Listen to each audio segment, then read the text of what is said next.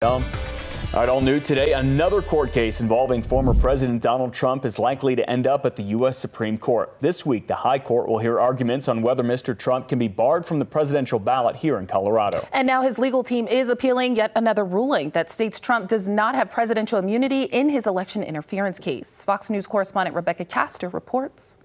It's a major legal blow for Donald Trump. A federal appeals court ruled he does not have presidential immunity over his alleged attempts to overturn the 2020 election.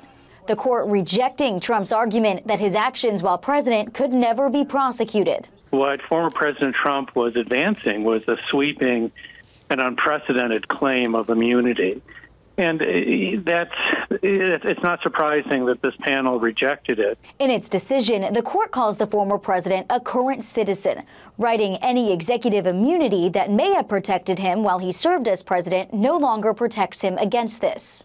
Trump's campaign is already firing back, sharing in a statement, without complete immunity, a president would not be able to properly function. Extreme Democrats will stop at nothing in attempt to prevent President Donald Trump from returning to the White House. Trump's alleged involvement in events on January 6th has already gotten him thrown off the ballots in Colorado and Maine.